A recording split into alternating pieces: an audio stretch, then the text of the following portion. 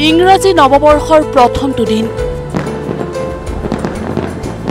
2023 বৰ্ষটোৱে কি দি গ'ল অসমক 2023ৰ সৰ্বশ্ৰেষ্ঠ প্ৰাপ্তি কি 2023 চনত আটাইতকৈ ডাঙৰ প্ৰাপ্তি আছিল delimitation was carried out by election commission সমষ্টিৰ সীমা পুনৰ নিৰ্ধাৰণ 2023ৰ সৰ্বশ্ৰেষ্ঠ প্ৰাপ্তি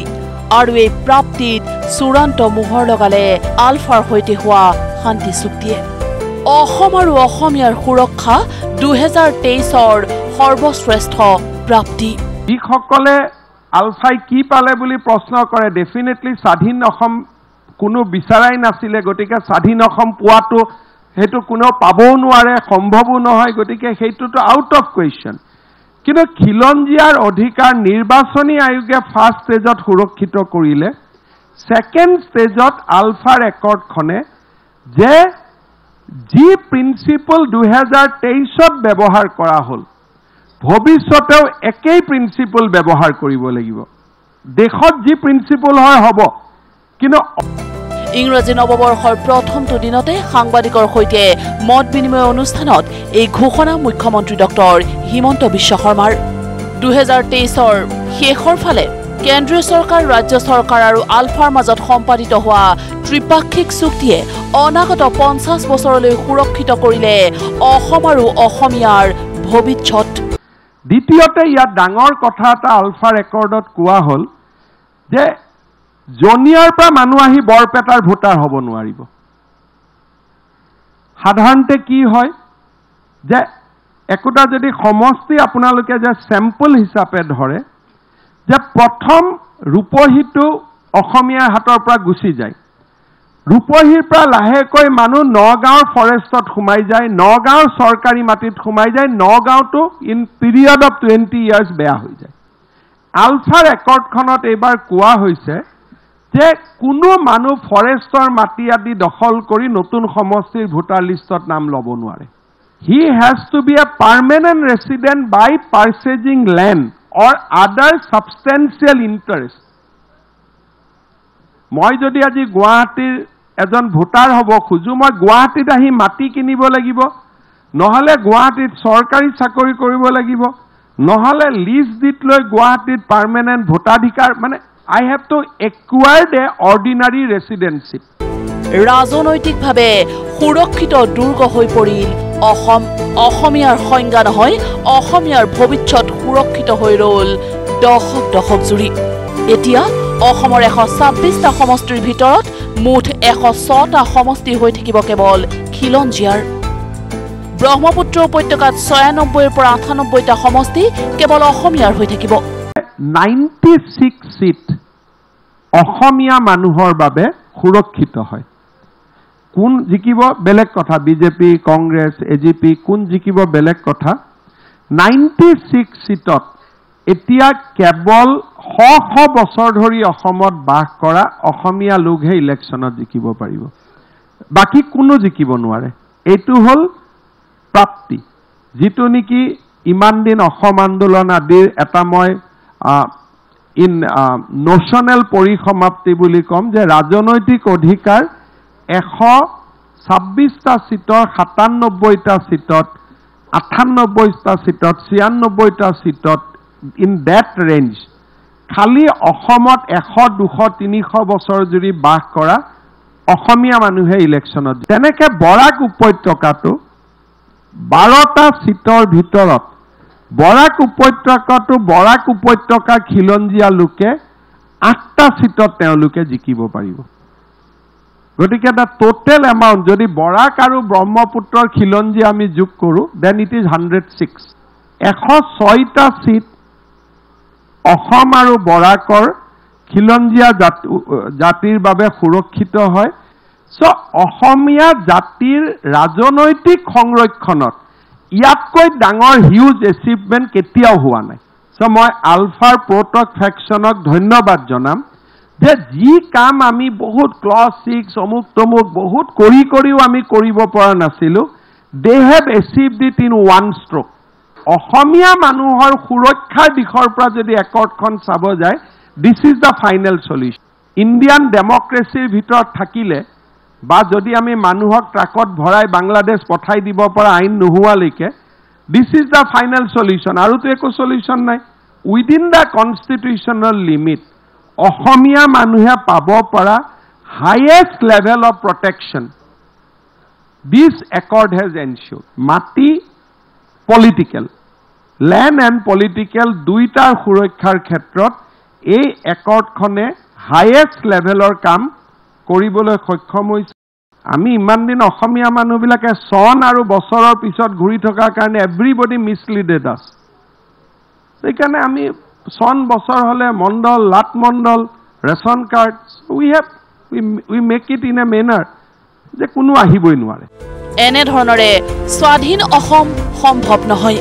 এই মন্তব্য কৰি মুখ্যমন্ত্ৰী ডক্টৰ হিমন্ত বিশ্ব শৰ্মাই ঘোষণা কৰিলে পৰেশ বৰুৱাইও অসমক ভাল পায়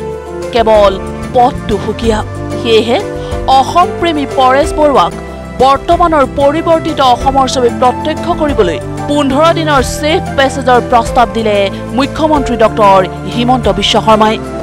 For him, giving up sovereignty demand is not very easy. Because he is fighting for that particular thing for last 30-34 years. So, my treatment is that let us talk to him. Keep on talking. Informing him that we don't want sovereignty. You are fighting for whom? For the people of Assam. But people of Assam do not want sovereignty. So let us come. And we do not see immediate that tomorrow there will be discussion. We do not see that. But with passage of time, suppose if we can bring him for 15 days with safe passage, you come to Assam, talk to people, you go back. It has to be a process. And that process will take some time, but we are not in hurry. Paresh বৰুৱাই কেৱল নিৰ্বাচিত কেইজনমান ব্যক্তিৰ সৈতে কথা পতাতকৈ অসমৰ 10-15 হাজাৰ সৰ্বসাধাৰণৰ লগত কথা পাতিলে উপলব্ধি কৰিব পৰিৱৰ্তিত অসমৰ প্ৰয়োজনীয়তা পৰেশ বৰুৱা ডাঙৰীয়াৰ লগত মই 3 মাহ 6 মাহত ফোনতো কথা পাতি থাকো সো অসমৰ মুখ্যমন্ত্ৰী আগত তেওঁৰ লগত কথা পাতা নাছিল so now I talk to him directly ভাই কি কথা আছে কক মই আপোনাৰ কথাখিনি কম আপুনি মোৰ কথা কম পৰেশ বৰুৱাৰ অসমক যে ভাল পায় তাৰ ওপৰত মোৰ ডাউট নাই কিন্তু ইয়াত আহিলে তেখেতে গম পাব যে অসমৰ পৰিবেশটো কোৰ পৰা প্ৰবলেমেটিক হৈ আছে নাও in entire ULFA charter the illegal immigrants from Bangladesh is not being recognized as a problem এটা যদি আমি স্বাধীন অসম লব লাগে আর স্বাধীন অসমত যদি অসমীয়া মানুহ এজনে মুখ্যমন্ত্ৰী হ'ব নোৱাৰে এখন স্বাধীন অসমৰ কি ভ্যালু আছে সেইকাৰণে মই মনত সদায় মোৰ এটা ধাৰণা যে 30 বছৰ আগত যিজন পৰেশ বৰুৱা অসমৰ পৰা ওলাই গৈছিল তেওঁ যদি 30 বছৰ পিছত অসমত আহে তেওঁ চাৰ্টাৰ অফ ডিমান্ড নিজে নিজে চেঞ্জ হৈ যাব কাৰণ আজি ধুবুৰীত গৈ কোনখন স্বাধীন অসম ল'ব উই হেভ বিলিভ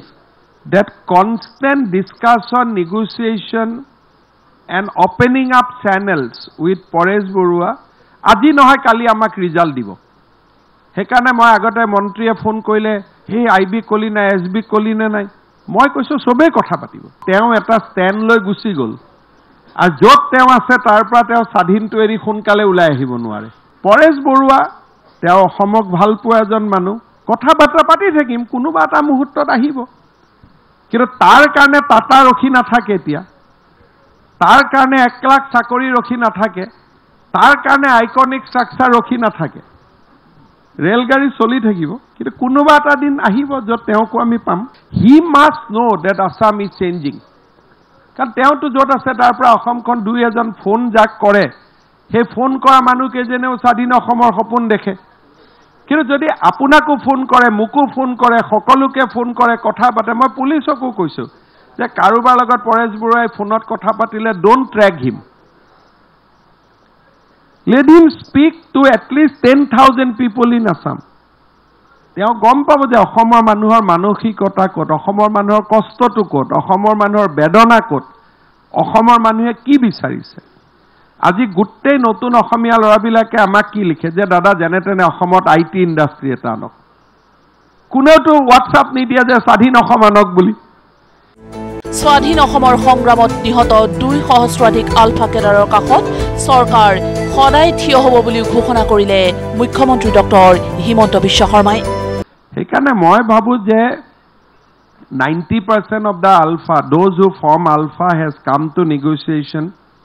এটা বহুত দিনৰ পৰা সেন্ট্ৰেল গভৰ্ণমেণ্টৰ লগত এটা কথা চলি আছে যে আলফাৰ আন্দোলনত মৰা আলফাৰ কেডাৰসকলৰ ফেমিলিক আমি কিবা এটা সাহায্য দিব লাগে নে নাই। নাও তেওঁলোকে কয় এইবিলাকতো মিলিটেণ্ট আছিল, তেওঁলোকৰ ল'ৰা ছোৱালীক কেনেকৈ আমি সাহায্য দিম। মোৰ আৰ্গুমেণ্টটো হ'ল তেওঁলোক মিলিটেণ্ট আছিল কিন্তু লগত অসম প্ৰেমীও আছিল। ৰাস্তা ভুল হ'ব পাৰে কিন্তু অসমক ভাল পাইহে গৈছিল। গতিকে সেই 3000 ফেমিলিৰ পৰিয়ালক আমি যদি সকলোকে কিবা দি পেলাই সামহাও ৰিহেবিলেট কৰিছো, তেওঁলোকক আমি ৰিহেবিলেট কৰিব পাৰো নে নাই। So we have taken that list of 2100 অসমীয়া যুৱকৰো নাম আমি লৈছো যাৰ যোনে এজ আলফা মৰিছে। 700 পুলিচ মৰিছে, সকলোৰে ঘৰত এতিয়া আমি একোটাকৈ চাকৰি দিলোগৈ। ফাইনেলি দিছ ইয়াৰ 4500 ইনোচেণ্ট মানুহ মৰিছিল, তেওঁলোকক আমি কম্পেনচেশ্যন বিভিন্ন পৰ্যায়ত দিছো। মই ভাবো যে এই কথাবিলাক পৰেশ বৰুৱাই গম পাই গৈ থাকিলে definitely he will B A change person. ইয়াৰ লগতে বছৰটোৰ পহিলা দিনটোতে ৰাজ্যখনত বিভিন্ন আইকনিক আন্তঃগাঁথনি নিৰ্মাণ কৰাৰ কথাও ঘোষণা কৰে মুখ্যমন্ত্ৰীগৰাকীয়ে। গুৱাহাটী মেডিকেল কলেজক আমি এটা আইকনিক বিল্ডিং আমি উপহাৰ দিব খুজিছো with a cost of 3000 crores। ঠিক তেনেকে Guwahati Nehru ষ্টেডিয়ামখনক we are converting ইটু A iconic stadium. ঠিক তেনেধৰণে আমাৰ এটা another iconic structure is coming up in Gawapur with Konoklata University. That will be a completely, it will be a new university. Kajirangat ami eta dangor iconic structure anibo khujisu, Natural History Museum logot Animal Rescue Center. Ohomor ami state zoo khon completely iconic koribo khujisu. This will be the new landscape of state zoo. আনহাতে 2024 চনটো হ'ব অসমৰ বাবে সৰ্বোচ্চ বিনিয়োগস্থলী। বাহিৰৰ বিভিন্ন বহুজাতিক কোম্পানীয়ে অসমত 2024ত বিভিন্ন প্ৰকল্প বিনিয়োগ কৰিব বুলি ঘোষণা মুখ্যমন্ত্ৰীৰ।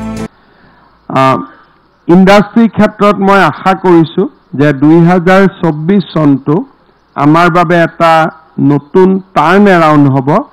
কেইবাটাও মেগা ইনভেষ্টমেণ্ট মই বহুতবিলাকক ক'ব খোজো নাই, বাট path breaking mega investmentor kotha Ahomot already people have shown interest, and these are large industrial houses of the country. Tata has said they need 2000 science graduates from Assam to train. So now we are giving them manpower. Ahomot শীঘ্ৰেই 1000 ব্যক্তিগত মাদ্ৰাসা বন্ধ হ'ব বুলি ঘোষণা মুখ্যমন্ত্ৰী। বৰ্তমান ৰাজ্যত থকা 3000খন ব্যক্তিগত মাদ্ৰাসাৰ ভিতৰত 1000খন বন্ধ কৰাৰ চিন্তা চৰ্চা কৰিছে চৰকাৰে। Assam Police and Education Department is working together and probably will be able to reduce 1000 private madrasa in days to come. From 3000 will be it down to 2000. We are in negotiation with the madrasas organization. আজিৰ সাংবাদিকৰ সৈতে হোৱা মত বিনিময় অনুষ্ঠানত আলফাৰ সৈতে সম্পাদিত ত্ৰিপাক্ষিক চুক্তিৰ প্ৰতিটো চৰ্ত আৰু দিশ উন্মোচন কৰে মুখ্যমন্ত্ৰীয়ে। বাৰম্বাৰ মুখ্যমন্ত্ৰীয়ে ক'লে একেটাই কথা, আলফাৰ সৈতে সম্পাদিত এই চুক্তিয়ে দীৰ্ঘ বছৰলৈ অসমত সুৰক্ষিত কৰিলে অসম, অসমীয়া তথা খিলঞ্জীয়াৰ ভৱিষ্যত। Bureau' report, news live.